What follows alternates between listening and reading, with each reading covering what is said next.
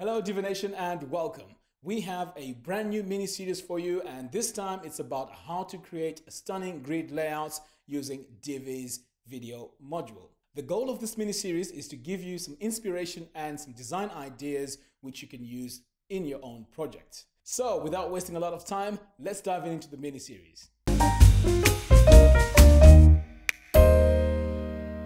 Okay, so we are on part 3 of our mini series. Let me just show you briefly what our final result will look like.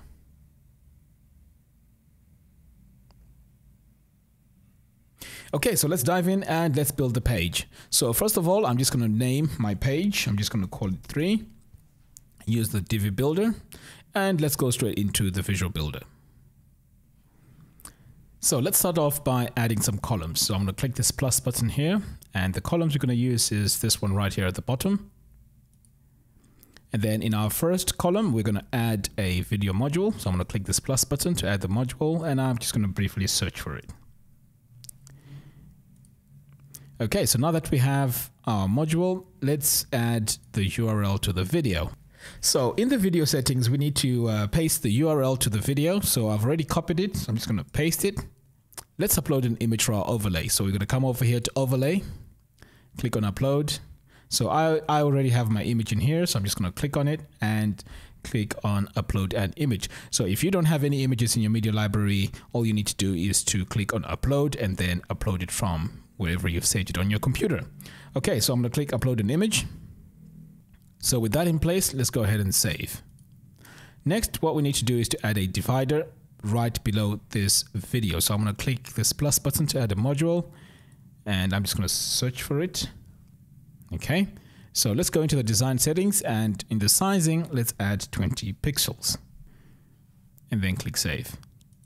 So moving forward, we're going to be creating quite a lot of videos for this layout. So the easiest thing to do is to copy and paste these in the right columns. So I'm just going to use my shortcut Command C on a Mac, and PC is Control C, and then I'm just going to paste it. Now on pasting, it's Command V or Control V on PC. So I'm going to go ahead and do that. Now we need to make sure the divider is also duplicated and it's also on the other side. So what I'm going to do is I'm going to come over here to expand settings, and then I'm going to click on wireframe view. So you can see our divider is below it. Ideally, it needs to be between the two videos. And then I'm also going to duplicate this and the divider. So I'm going to drag this over and also drag the video so it goes under. So to take a look at the preview of what we've done so far, you need to click on zoom out and click this desktop view. Okay, so that's the layout we have so far. Right, so before we move on to the next step, let's go ahead and add a background color to our section. So to do that, you need to come over here to this gear icon to access the settings. Click on background like that, and then I'm going to save. Next, let's go into the design settings and add some padding. Right, so what we need to do here is to add padding 0 to the top and padding 0 to the bottom. So by doing that, we are reducing the space within this section. Let's save settings. Now it's time to go into the section settings. So I'm going to click this gear icon to access the settings. So what we're going to do here is we're going to start with the main background. So I'm going to click this gradient because we need to add a gradient. I'm going to click this plus button here, click on the first color, and I'm going to add my RGBA value because this is going to contain some transparency. I'm going to paste it in here. I'm going to go to my second color and do the same, just paste it like that. So here on the gradient direction, let's just drag this all the way to the right, and that's all we need to do for now. Let's move on now to column 1 background. So here we're going to press the plus button, and then I'm going to add my RGBA value. Again, this is going to contain some transparency, so I'm going to paste that. Let's move ahead to column 2. I'm going to click this plus button, and I'm going to add my RGBA value. Move on to column 3, and then I'm also going to paste it here like that. Now it's time to go into the design settings. Ideally, we need to have this row full width. So I'm going to come over here to design, click on sizing, make this row full width. Yes. and then use gutter width. We're going to set that to yes too, and then we're going to make sure that this is set to 1. Next, we need to make sure that equalize column height is set to yes, because right here you can see that things are not the same height. So I'm just going to activate it here. Now let's go to the spacing and adjust our padding. So for the top, we're going to add a 0 and a 0 to the bottom as well. We're going to do the same for the margins. So I'm going to add a 0 and a 0 to the bottom. Right, so for column 1, column 2, and column 3, this is a bit different. We're going to add 20 pixels all round for the padding. So go ahead and add 20 pixels on each, the top, right, bottom, and left for column 2 and column 3.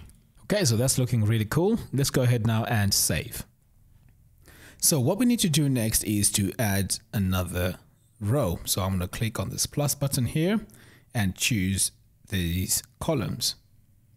Now, to save myself a bit of time, what I'm going to do is I'm going to come over here and copy the style and then paste it here on the bottom. So now you can see we've saved ourselves a lot of time by adding these manually. So next I'm going to copy this module, the video module, and add it onto this area here. So I'm just going to right click, copy module, and I'm just going to paste it here and then do the same over here to the right. For this middle part, we need to add a blurb module. So I'm going to click this plus button here and click this blurb. And then we need to give this the content. So I'm just going to paste my dummy text, and I'm also going to add my title. So I'm going to paste my title over here. So I'm going to save this for now and then come back to it to make some changes. In the meantime, we need to go back in and adjust the background colors. So let's come over here and go into the section settings and adjust the background colors. So I'm going to click on background. So first off, we need to delete what we set the first time. Okay, and then we're going to come over here to column 1 background, click the gear icon to access the settings, and then I'm going to paste my color in here like that. I'm going to go to column 2 background, click the gear icon, paste my color, and then I'm going to come over here and do the final one. Okay, so that's looking good. Okay, so now that we have all this in place, I'm going to go ahead now and save.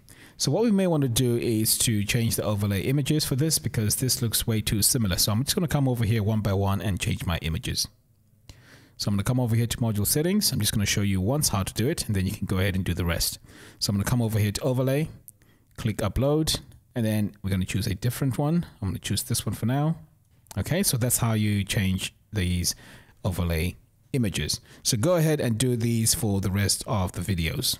Okay, so with that all changed, next we need to come over here into the blurb settings. And first of all, let's go into the design and make sure that our text is set to light and the text orientation is set to center. So for our header font, we need to change this to PT Sans, and the size needs to be 54.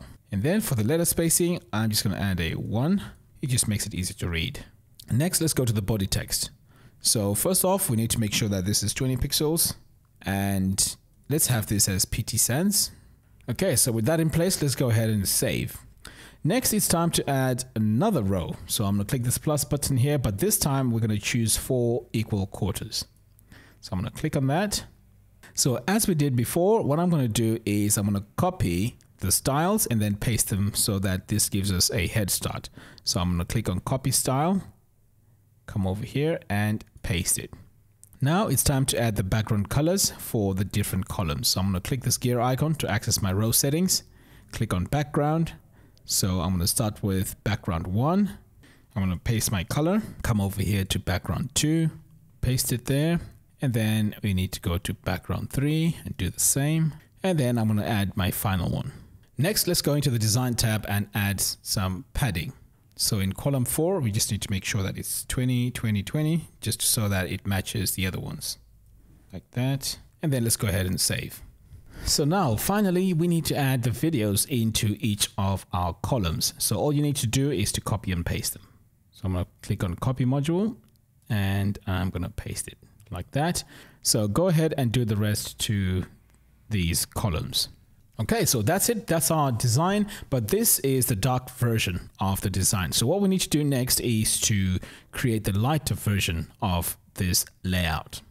So let's go ahead and duplicate the whole section. So I'm going to click this duplicate section, and then we're going to come over here So to change the dark version into the light version is quite straightforward. All we have to do is to change our dark backgrounds into light. So first off, let's start with our section settings. So I'm going to come over here to the settings, click on background, and then I'm going to add my light color. Okay, so I'm going to also add my color here. So already you can see that this is now taking shape. So I'm going to paste my RGBA value. So once we're done with that, let's go ahead and save. Now what you need to do is to go to the second section and do the same. Next, we need to come over here to this blurb, click on the settings, and we need to change this text to dark because that allows us to easily read it. So I'm just going to change it over here. And now you can see that it's easy to read. I'm going to go ahead and save. And then finally, you need to come into the row settings here and change the background colors. Okay, so this is our final design. So we have both the dark and the light version. So there you have it. Thank you all for watching. If you like this video, please give me a thumbs up and do follow us on our social media platforms. By doing so, you'll be notified every time we produce new videos. Until next time, thanks for watching and see you soon.